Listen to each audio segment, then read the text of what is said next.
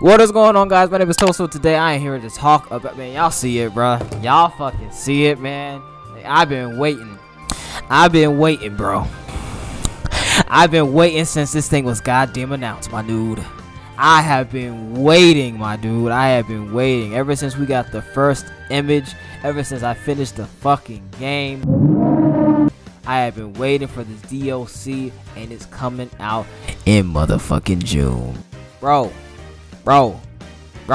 Being a fan of these franchises and whatnot has been one of the most rewarding and beautiful experiences ever. With something like this coming in June, bro, I've been hearing a whole lot of talk about how it's supposed to be like 35-40 hours. It's supposed to be really fucking huge, like a big expansion pass basically for Elden Ring.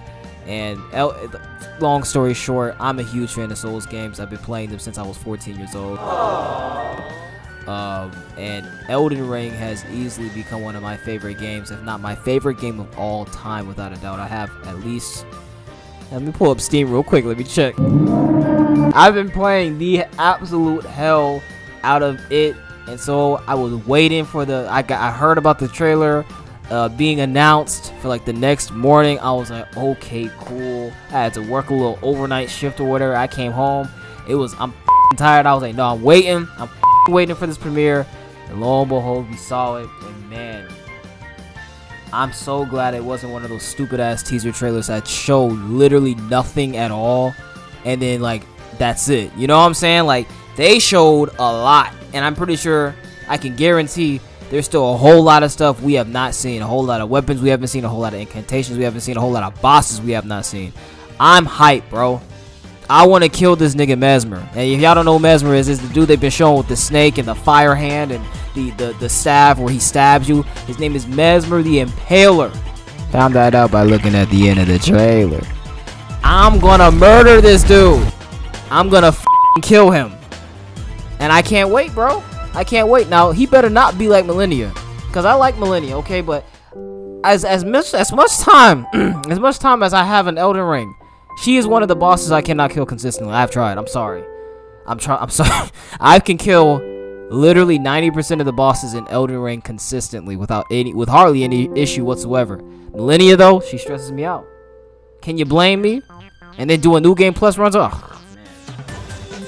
But I want to fight the lion dude that they were showing with like the weird lion teeth. But then he also had like this puppet teeth combo going on.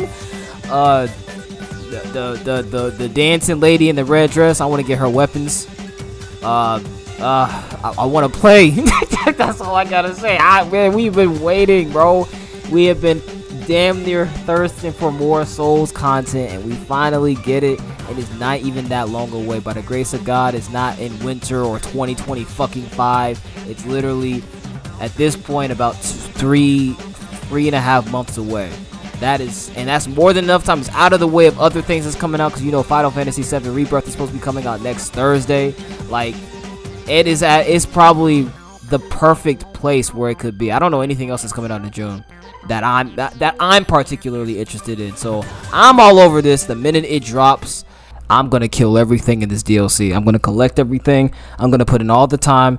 I can't wait. That's all I came on here to do. I just came on here to suck some. I cannot wait to see Elden Ring Shadow of the motherfucking Erd Tree. And I know y'all motherfuckers can't wait to. I'll see y'all in the next.